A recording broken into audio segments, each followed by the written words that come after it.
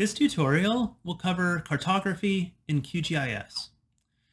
In this session, we're going to learn how to organize and package our data, work with different map projections, including an azimuth orthographic projection.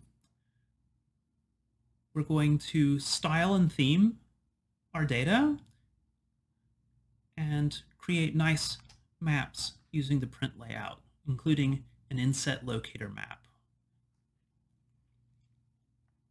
So without further ado, let's get started by downloading some data. We're going to download data from the Natural Earth collection.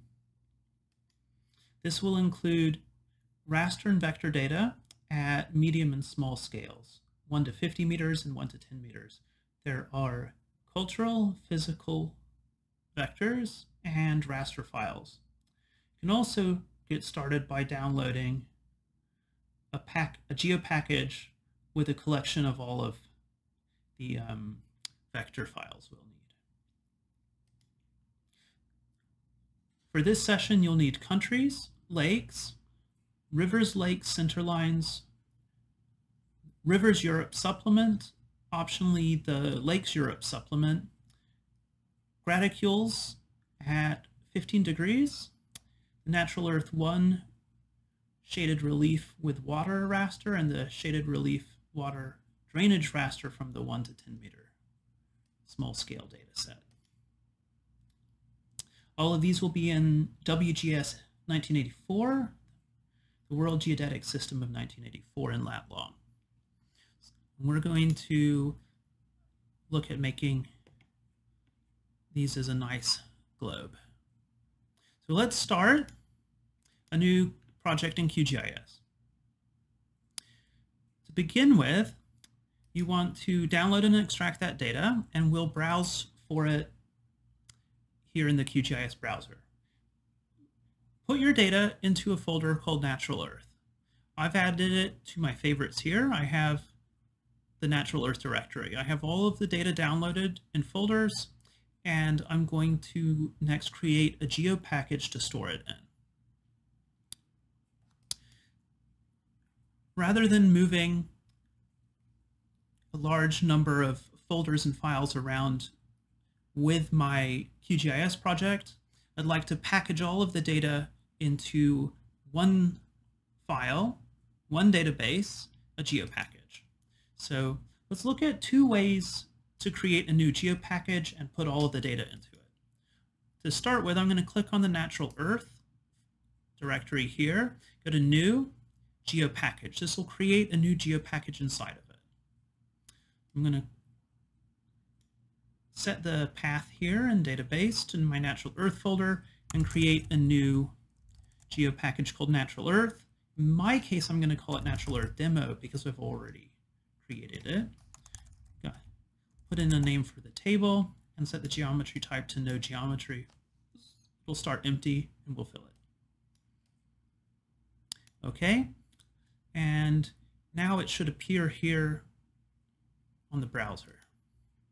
You can expand it and see there's just the table inside, nothing else. If you need to refresh, you can use the refresh button here. So we're ready to add the other data to it. So I have the graticules as a shapefile right here. You can see, expand that and see the .shp shapefile. If I look at the folder on my file system, you'll see that there's not only the SHP. For a shapefile, it actually comes with 5 different files: SHX, SHP, PRJ, DBF, CPG. You need to move all of these around because when you open the shapefile, it's going to reference these others, the database, the projection, so forth. So it will be very nice to put this inside of a GeoPackage so that I don't have to manage all these files.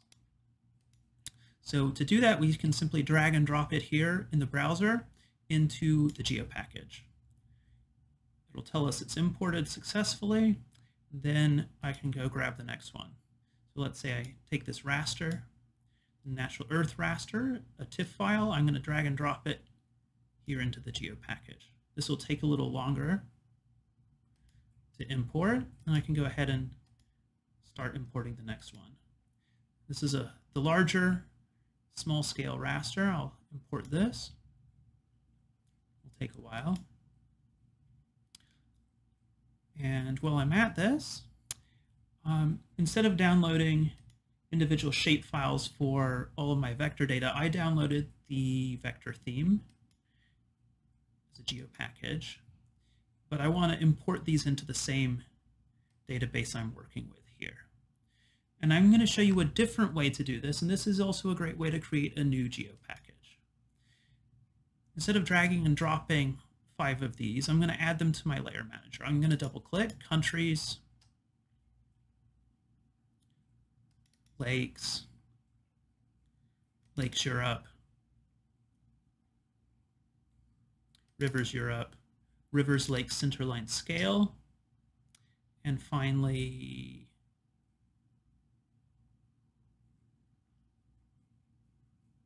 I think that's all I need. We didn't get content. Should be all we need. And I'm going to use an algorithm from the processing framework. Make sure you've enabled this under plugins, plugins manage and install, and it's a default plugin. It's installed. It's a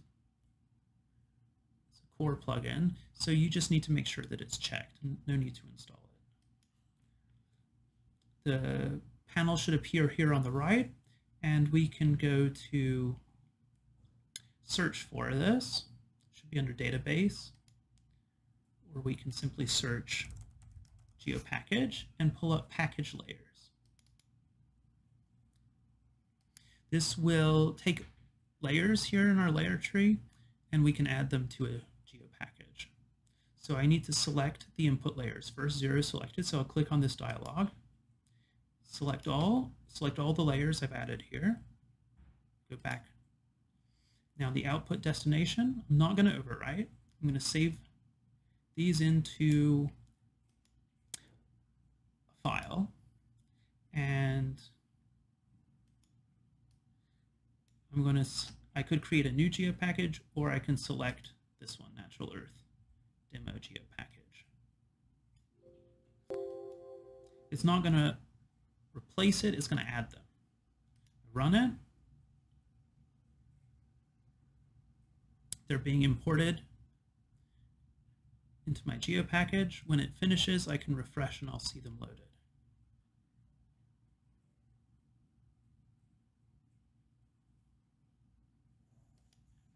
I go to my geopackage, refresh, and I see all my layers here.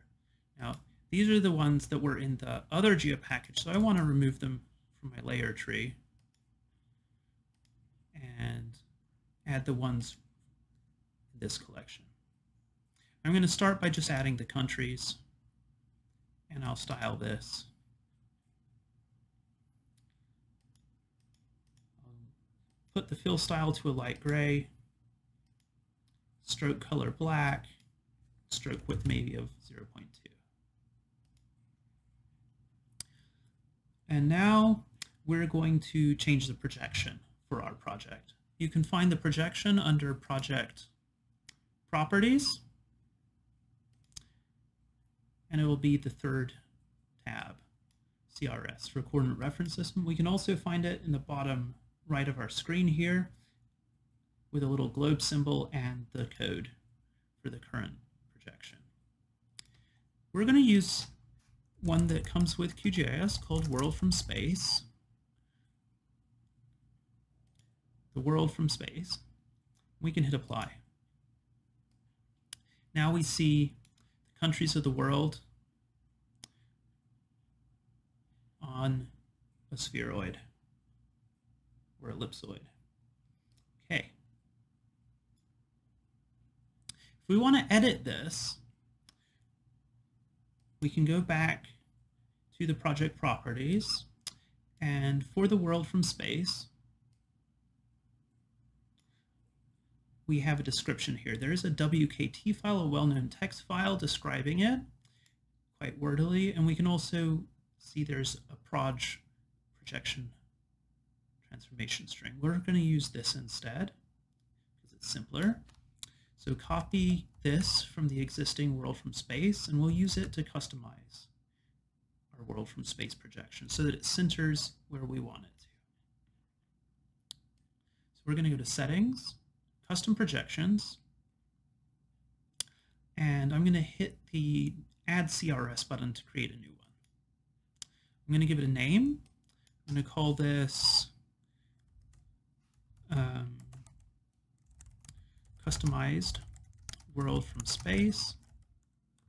I'm going to change the format to proj string and paste in that string. So this is the same shape as the one before. I'm going to change this. The lat 0 and the long 0 are the latitude of natural origin. I'm going to change that so that our latitude will stay the same and our longitude, I'll set that to something like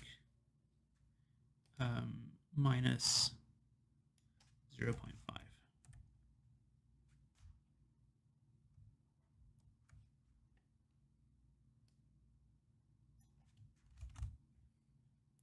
And validate, then OK, and we'll create it. Now let's set it. We'll go back to our CRS properties and let's search for it. So we just made customized world from space. We can hit apply and see our projection. So we're centered on Europe now. And we'll use this to create an inset locator map showing where Europe is while we show a map of European rivers.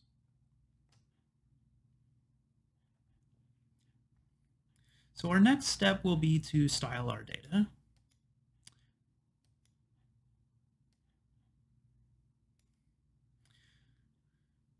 We're going to style the data. We're going to style the layers for the inset map of the globe first, our locator globe, and we'll save that as a theme. With the themes, we can easily switch the styling of our maps. So we'll create a theme for the map and the locator map. Start with a locator map. I'm going to add the layers that I need.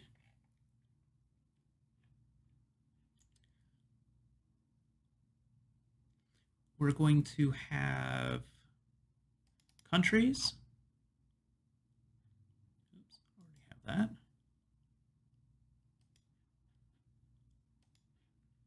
I have countries. We can optionally add the graticules.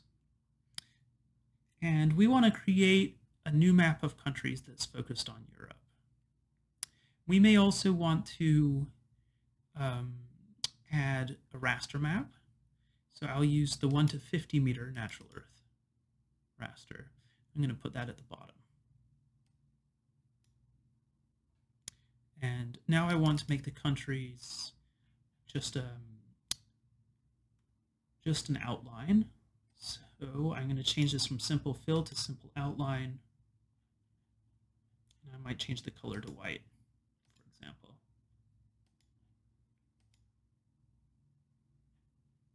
I might even lower the opacity of this.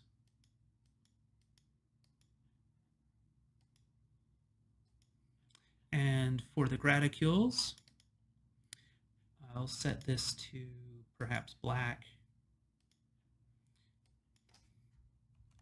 Set a line width. Maybe I'll set that to white as well.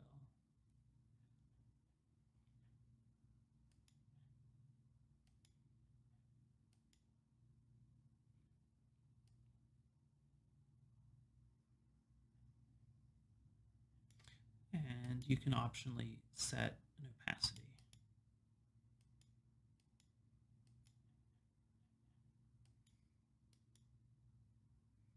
So style this how you like. And next, we want to extract the continent of Europe. So to do this, we're going to use the processing framework. We're going to look in vector selection tools, extract by attribute. So we're going to use the countries layer. The selection attribute will be continent.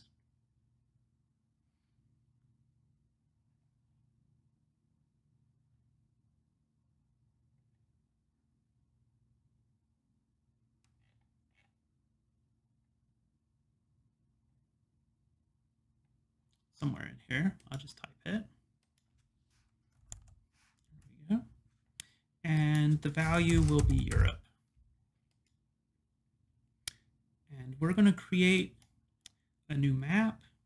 So I'll hit Save to GeoPackage. Select our GeoPackage here, and I'll call the layer name Europe.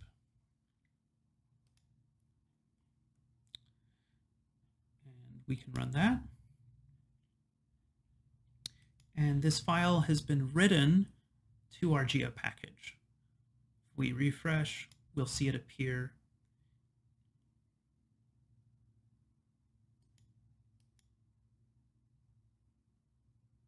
Maybe I wrote it to the wrong GeoPackage.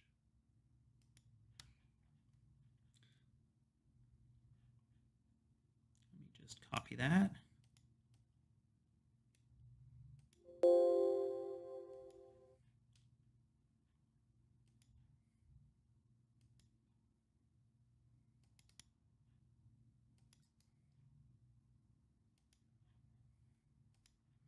And let's style this. So I'm going to double click on Europe, go to the Symbology tab, the third one, and I'm going to set the colors for the simple fill. I'll set the stroke color to a dark blue, line weight maybe 0.2, and fill color I'll set it to a lighter, but still a different shade from the ocean.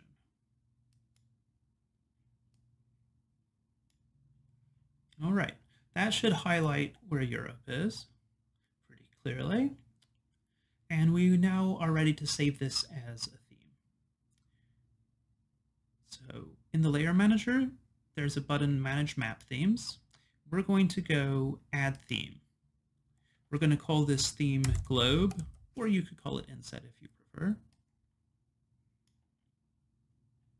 That will save this for a map layout.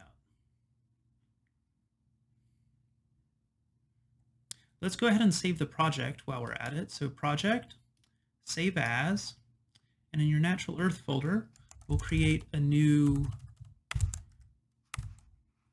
QGIS project called Natural Earth Demo, for example, and this will be a QGZ.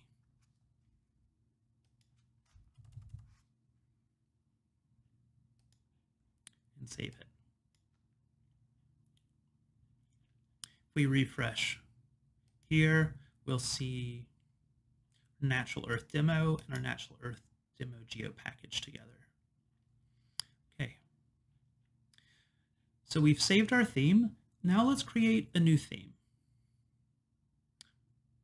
I'll go ahead and hide these maps and add some new ones. I'm going to add the higher resolution Natural Earth. And let's go ahead and zoom in on Europe.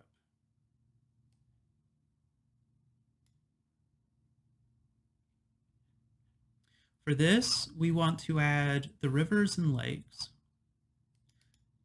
the lake supplement for Europe, river supplement for Europe, and the rivers lake centerline file. Let's go ahead and style these. We'll start with the lakes, that's easier. Lakes, we're going to set the fill color based on the ocean. So we'll take the fourth tab here, Sample, Color Picker, Sample Color. We're going to sample probably on the continental shelf where there's a flatter blue. Okay, we can set the stroke color either to the same or to transparent. It's probably better in this case. We'll do the same thing with Lakes Europe. Set the fill color here. Rather than using the picker, we'll use the recent swatches and pick the same color that we just used. and we need to set its stroke color to transparent. Now we'll style the river supplement. We'll set this color to a darker blue. What we can do is we could select this blue we just used and adjust its value so it's a stronger blue and a darker blue so that it stands out from the water, but is a similar shade, from the oceans and lakes, but it's a similar shade. Apply, and then we probably want to reduce the line weight here to 0.075. It'll really fade out. And now we'll set our rivers lake centerline scale. This is rivers with a stream order, a hierarchy. So let's go to the symbology. We can start by setting the color. We'll set the last color we used for the European river supplement. We're going to, instead of setting a width here, we're going to use the data defined override. So right click on this and go to the assistant. In the assistant, we're going to create a stroke width based on data. Source, we could use scale rank. That's from 1 to 9, where 1 is the largest part of the river, where the most branches connect to. Instead, we're going to, so that would be the inverse of the line weight we need to use. Instead, we're going to pick the nice stroke weight field they've already created for us. To get values, we hit load values here, and you see the stroke weights go from 0.2 to 2. We're going to rescale that here in our output from, I think, 0.1 to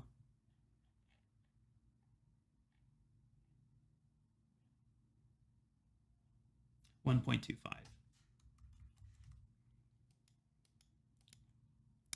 Hit OK and apply. We'll see our rivers show up by scale. So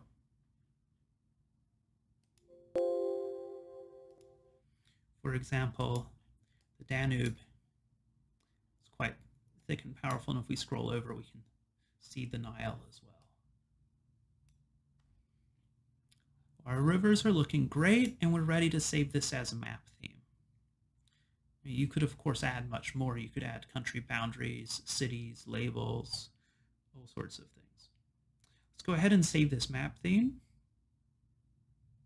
So manage map themes. We'll add a new theme and call this map. Now we're ready to go to the print layout. So project, new print layout, and give this a name.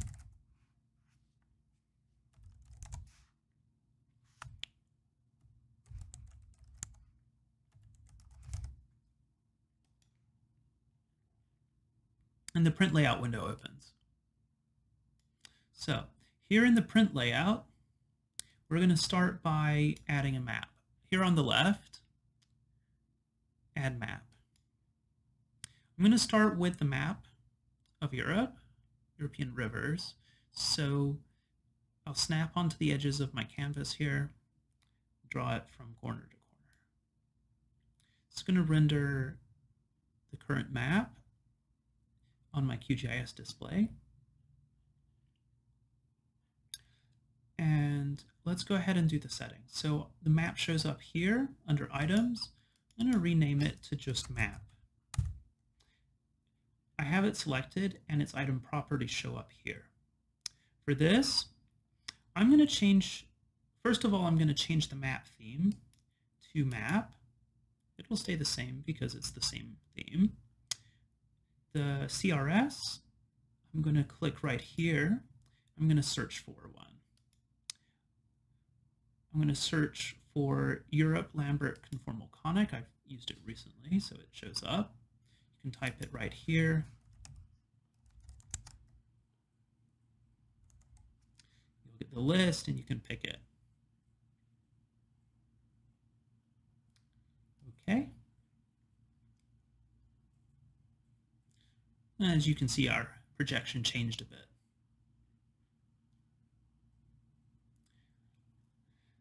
We can set our map scale here, maybe 1 to 20 million or 1 to 15 million. So I'll try that. 15 looks like the right number of zeros. 1 to 15 million, and I will use move item context to adjust my map a bit. I could try to fit the Nile in here, or I could focus more on fitting Northern Europe in.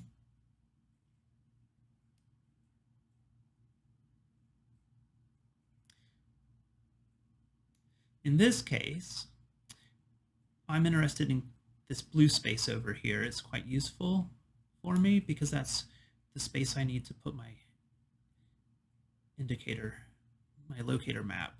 Let's go ahead and add that now. I'm going to draw a new map. So add another map, snap to that top right corner, and we'll draw this out in the space we have here. If you don't have enough space, we can of course shift the map over a bit. Right now it's still showing the same map. I'm going to go here to items. First of all, I'm going to rename this to inset, or locator map or globe, whichever you choose. Under item properties, first thing I'm going to do is go to map theme and change this to globe. So I'm going to load the globe map theme. I probably need to change the scale here to start with, maybe 200 million. Enter. I may need to adjust it a little bit.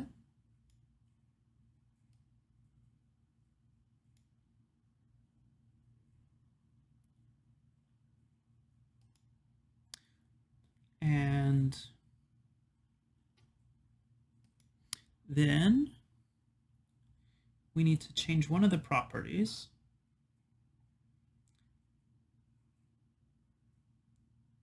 Here we see background. That's putting a white background behind this. We can change the settings, but we simply want to turn this off by unclicking it.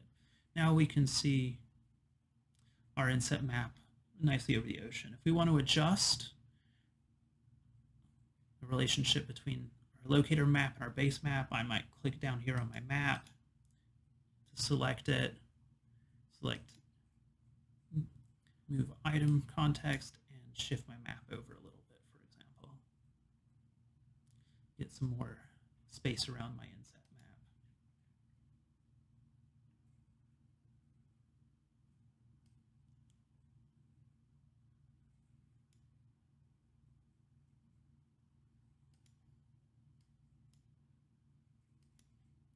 Maybe move it a little bit off the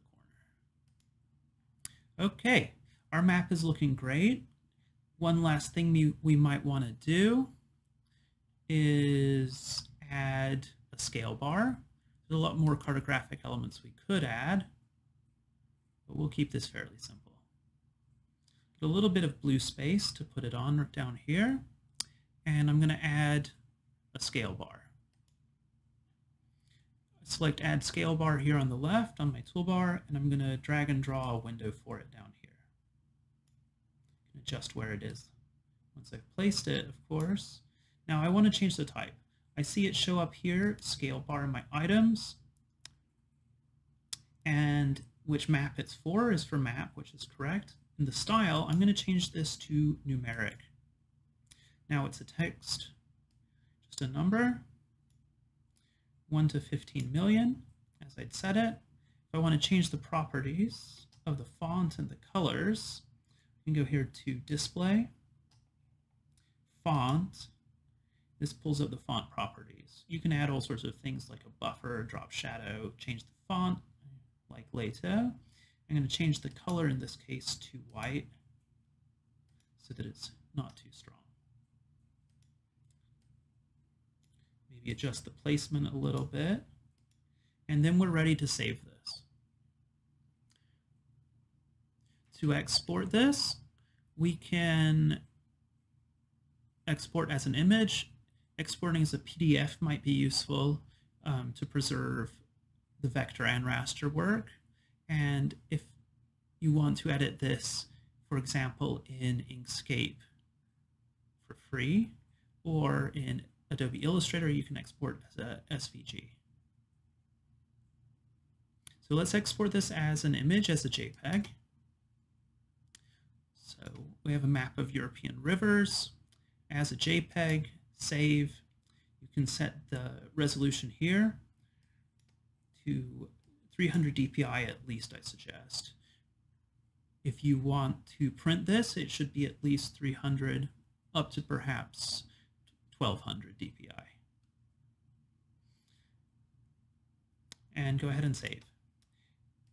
If you wish to adjust the general settings of the map, you can right-click on the map and go to Page Properties, and that will let you set the page size, orientation, width, and height. All right, that concludes this general introduction to cartography in QGIS. Thank you.